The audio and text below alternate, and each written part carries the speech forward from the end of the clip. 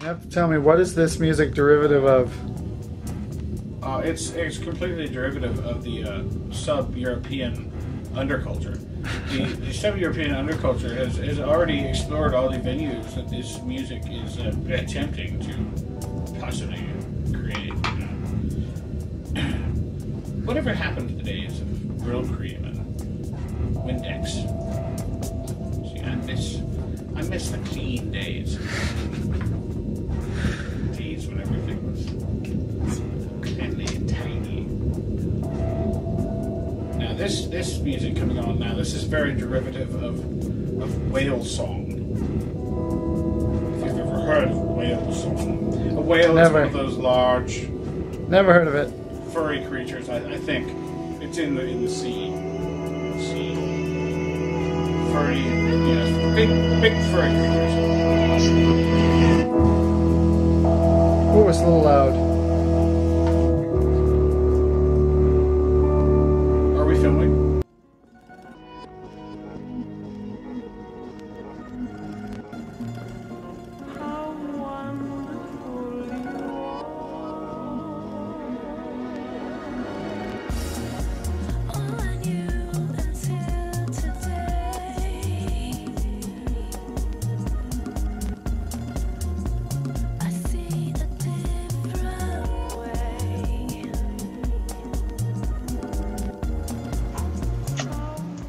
Meow.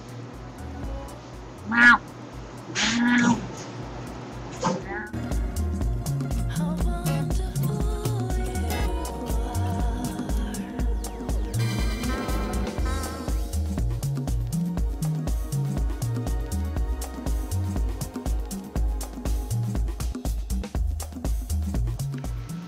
Glenn Beck on the attack.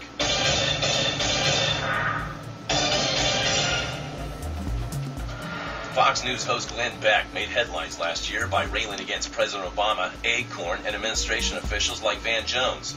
Now Beck is zeroed in on a new target, who he says may be the most subversive yet. I just love my country, and I fear for it. Beck alleges that this person played a key role in a vast left-wing conspiracy responsible for the 2008 takeover of the federal government by non-Republicans. According to Beck, this citizen not only voted for Obama, but has eaten rice, a staple food in communist China, and used Google, the most popular search engine among terrorists. Let me show you the big picture of what's happening here. The roots of the tree of radicalism and revolution. And we're seeing now how they're all intertwined. The same people keep popping up over and over again. It's pretty eye-opening. It is absolutely frightening what it looks like is coming our way. The Fox host contends that the plot stretches back more than 3,000 years, showing that the voter's name translated into Greek, then Aramaic, then back into English, then combined with the letters R, G, and L spells Nergal, the ancient Sumerian god who Beck says is the secret founder of the Democratic Party and the ACLU. Case closed. We know who you are. Beck has launched a nationwide campaign to have this voter stripped of citizenship, flogged, and deported to North Korea. His viewers have responded enthusiastically, staging rallies and public teabaggings across the country. They made Glenn Beck cry. Glenn Beck only cries when he's fighting for our country, or when he's sad, or when he's hungry. Jesus wrote the Constitution specifically to prevent people like this from taking over the country. Now look what's happening.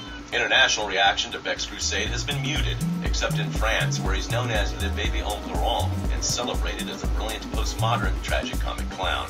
After the break, a national study shows that the vast majority of tea parties in the U.S. are still hosted by little girls.